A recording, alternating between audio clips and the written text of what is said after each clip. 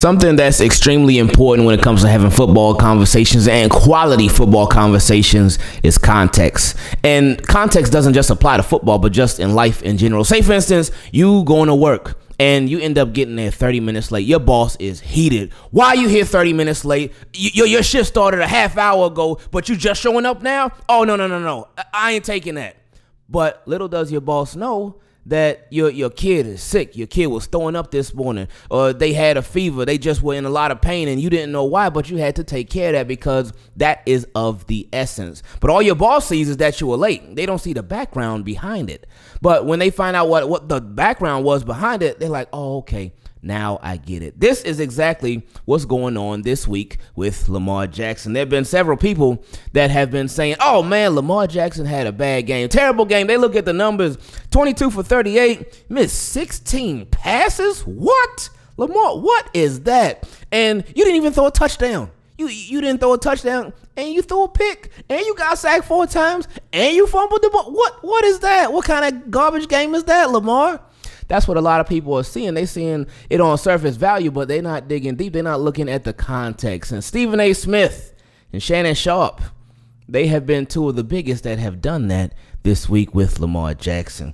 And they have questioned whether he deserves the contract, whether the Baltimore Ravens are even getting their money's worth when it comes to Lamar Jackson. Something Stephen A. Smith brought up. He said, even though you got those drops, so this part is what makes it worse, because he brought up the drops, but he pushed them to the side. He said, even though you got those drops, at the end of the day, if you don't turn the ball over, you win anyway. This man has been turning the ball over, and that is not what they are paying him to do. Lamar Jackson has an NFL worst 11 turnovers in the fourth quarter or overtime of one-score games since 2021. That is inexcusable. So, with Lamar Jackson in this game, so now he obviously did bring up more than just this game. And the fumbles, they have been a problem, especially this year. Now, with those fumbles, there have been some that were, hey, it's like, Lamar, what's going on? Because there was the one, I remember the handoff to Justice Hill where Lamar dropped it too early. There was one where Lamar was in the pocket and he was throwing, but he ended up throwing a ball and somebody hit him while he was throwing. And so some of them have been on him. And then there was another one, I think it was in week 1, where he was running with the ball. And the Texans defender said, no, you ain't about to shake me. And the Texans defender knocked it right out of there. So there have been some fumbles that have been on him. But if you look at a lot of the other fumbles too, they have not all been on him, especially the one in this game toward the end of the game where Lamar Jackson, and especially when you look at it on the all 22, you done seen the different angles of it and stuff. Ooh, that makes it hurt that much more, because Lamar Jackson, he had dropped back to pass. Ravens were down. He had dropped back to pass. He was looking. He saw Odell getting ready to break, and he was getting ready to throw it. But Ronnie Stanley had got abused by Alex Highsmith, and Alex Highsmith just came right around the corner, boop, knocked it out. And that's happened several times this year. So while some of the fumbles have been Lamar Jackson's fault for sure, there have been other ones where there's literally nothing that any quarterback could do about that. And again, I feel like a lot of people are missing the context. Now, a lot of people are talking about Lamar Jackson hasn't been worth the money. Oh, man, you ain't even throw no touchdowns or turnovers and da-da-da-da. And they're looking at this last game like, oh, no, Lamar, what a bad game for Lamar Jackson. But again, this is why context is so important. Context is everything, because if you don't have context, then you don't have a quality conversation. And the fact that Lamar Jackson's contract is even being brought up after a game, especially after a game like this, like he continued to show you throughout this game why he was worth the money.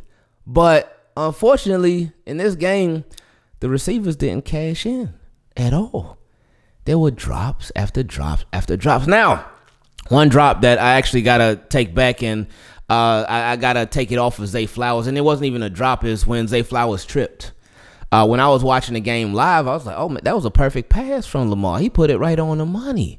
But they said that the wind actually made the ball sail on that play. I know seeing the all 22, a couple of people have shown it. I know Ryan Mink, he highlighted it too. He showed the goalpost, and you know how on the goalpost they got the little flag, and that flag was blowing heavy.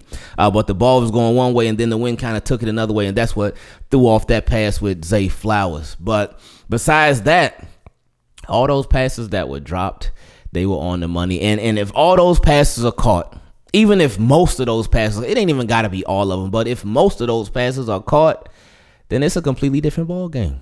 Completely different ball game. Because as we highlighted before, there were 14 points. Well, since the touchdowns were 6, but there were 12 points that were dropped. I mean, technically it was 18 points because Mark Andrews and Rashad Bateman, they both dropped touchdowns too, and Nelson Aguilar did as well. But with Rashad Bateman and Mark Andrews, those touchdowns were dropped back-to-back on that same drive. Ooh, and that makes it hurt that much more. But with people saying Lamar had a bad game, a lot of people, what they've been doing this week, they've been erasing the first 2-3 quarters, and they've been fast-forwarding right to the fourth quarter. They've been like, all right, them first 3 quarters, it didn't happen. I ain't concerned about that. I'm only concerned about the fourth. Now, Lamar Jackson did throw that interception to Odell Beckham Jr. And whoever you want to place that on, it's all good either way. Whether you want to say it was a bad pass from Lamar Jackson, I know some people feel that way. Some people feel like Odell Beckham Jr., he just never got position. Now, you know, with the Baltimore Ravens, with that play, with that fade route that he threw, that it was destined for Odell Beckham Jr. They had that predetermined. I guess that when the Baltimore Ravens got to the line, they were like, look, if we see this certain look from the Pittsburgh Steelers defense, then we going for it. We are going for it. We going for it all the way. So Odell Beckham Jr., if you get it one-on-one look, hey, it's coming to you, baby. Let's get it. And he got that one-on-one look, and it was not pretty.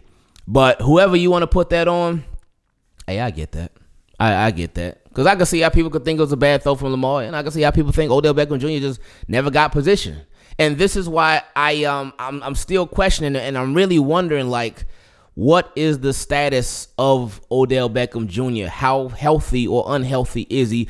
But I guess we'll continue to find out in the coming weeks. But to completely put this game on Lamar Jackson and say that the Baltimore Ravens are not getting their money's worth out of Lamar Jackson, I think that's crazy talk. Yeah, he did have his faults in this game, for sure.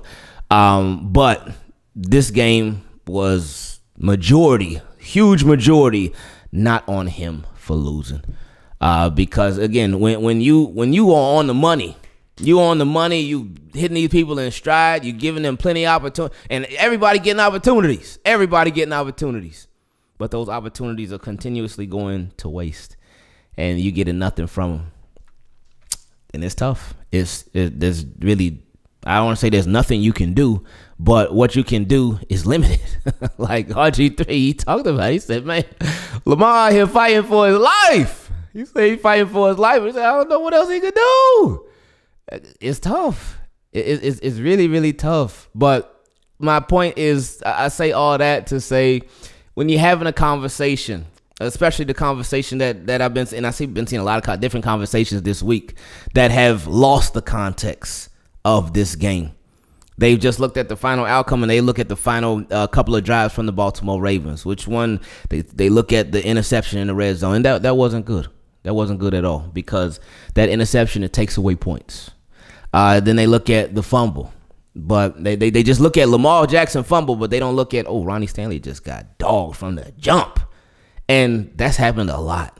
Not just with Ronnie Stanley, but with our offensive line. A lot with them fumbles. It's just been a lot of them getting dogged from the jump. Some of them been Lamar too now. So, but some of them just been getting dogged from jump. But then they look at the sack at the very end. So yeah, man, it's tricky, but really, in my opinion, it ain't that tricky. It's not that tricky to just actually look at what happened. And again, with these, we've been talking about this for years. When it comes to the big media, when it comes to them talking about different teams and whatnot, I know they have a tough job to do. So I got to give them, they have an extremely tough job to do. They can't look at every single game, and they don't look at every single game. So that's why when you have people that do actually look at the game, it's important to hear them. It's important, in my opinion, to listen to what they got to say. But I know with the big media guys like the Stephen A. Smith, the Shannon Sharps and whatnot, all of them, they don't sit there and watch every single play from every single game, because that'd be too much. They wouldn't have time to actually do what their job is. But when they do their job, when they don't have context, I think it takes away a lot from it.